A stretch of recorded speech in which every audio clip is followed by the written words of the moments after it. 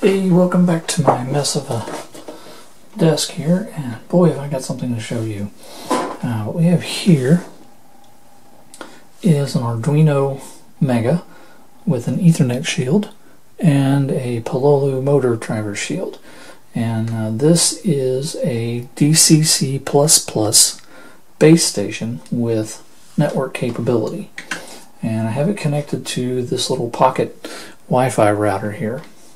And what I have done is added the ability for the DCC++ base station to directly talk to the WiThrottle or Engine Driver app on my smartphone. So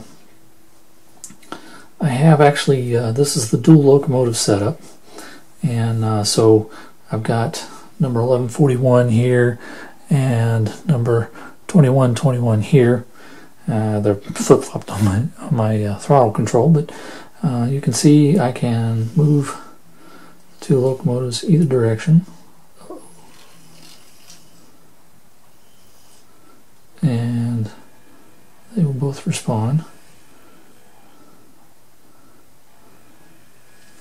Number 2121's got a really slow speed curve built into it, so it's very slow to respond. I can also turn the lights on and off. I don't know if that's visible in the, well, I guess you can see the cab lighting come on there if you look really closely. And if I move my hand out of the way. And also on the other locomotive you can see the, let's make sure it's going forward.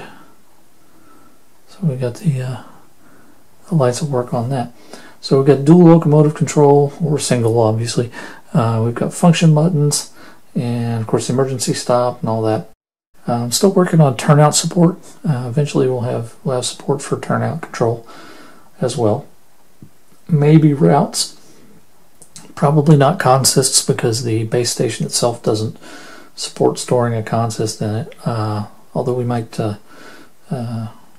fix that, consists and rosters coming up. But anyway, so now you can have your smartphone talk directly to your DCC++ base station, and control your trains using your smartphone as a DCC++ throttle. Cool, huh?